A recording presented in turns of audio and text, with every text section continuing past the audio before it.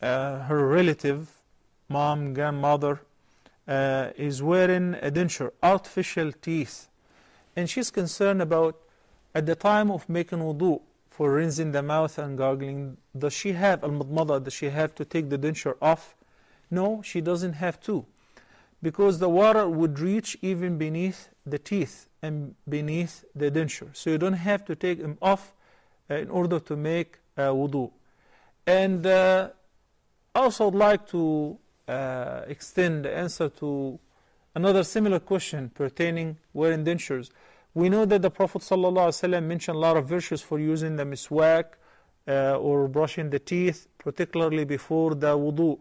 Would that apply to the artificial teeth? Yes, and you will get the same thawab, inshaAllah, Azza wa Jal.